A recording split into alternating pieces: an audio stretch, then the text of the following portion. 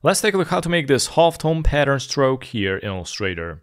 Step 1, click on the fill, click on the none, click on the stroke, so it's going to be on the top. And from here, I'm going to select the star, press Shift plus Alt, create a star. Now don't release the mouse. Now press and hold the down arrow twice, so it's going to make this triangle. Press and hold Shift, so it's going to make it perfectly vertical. Let's go to Properties, click on Expand Shape, and I'm going to go and select the line tool. And I'm going to create a line from here all the way down here to this edge. Now also make sure that this stroke is in the center. So right now it's inside. Let's go to the stroke options and I'm going to select the line stroke to center.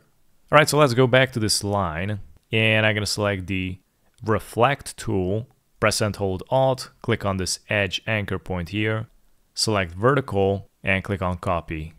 Now I'm going to select all the shapes, press Ctrl plus 2. So this is going to lock all the shapes. And I'm going to go and select the pen tool and I'm going to click here in the center where they intersect. Click on the edge again where they intersect. I'm going to go to the other edge down at the right side and I'm going to go and connect it. And I can go and unlock all the layers. So I'm going to go and deselect this and click on Object, select Unlock All.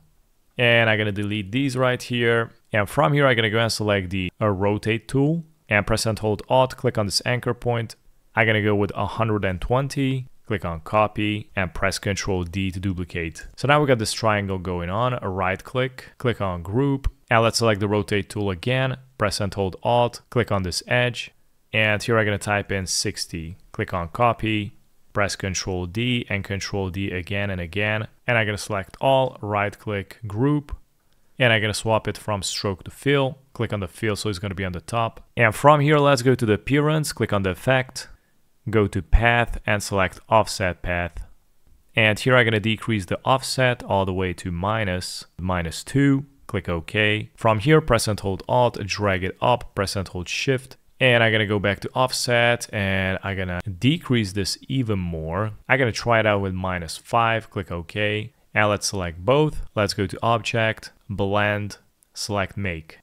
If you want to add more copies, you can go here to the blend, double click on it, select specified steps, and here you can increase or decrease the number, but I'm going to go with this, click OK. And I'm going to need to arrange this. I'm going to double click on the top shape and I'm going to select it, bring it upwards, press and hold Shift, and it should look something like this. Select it, go to Object, Expand Appearance, and I'm going to select the rectangle and let's go here to this edge of the triangle where they intersect and I'm going to create a rectangle right here and I'm going to go all the way down and I'm also going to repeat this step at the left side. And now let's go and select this abstract shape, go to Object, Expand again, click OK. And now I'm going to select these and expand them all the way up. Let's select everything, press Shift plus M, or you can go and select the Shape Builder tool. And now press and hold Shift plus Alt and just select these unnecessary shapes. So this way is going to remove it. And there you go. So if you create a new copy, you can see it is going to recreate this really cool pattern. So from here, I'm going to go to the brush and drag and drop it into the brush. Let's select Pattern Brush, click OK. I'm going to click OK. And now I can delete this. Now I'm going to swap it from fill to stroke. Click on the stroke so it's going to be on the top. And I'm going to select this Spiral tool.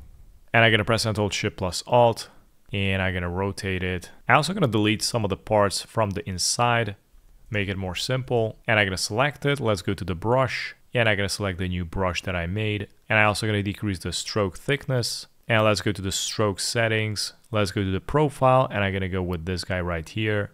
So now I can go back to the width and increase it. Or you can go here, press Shift plus W.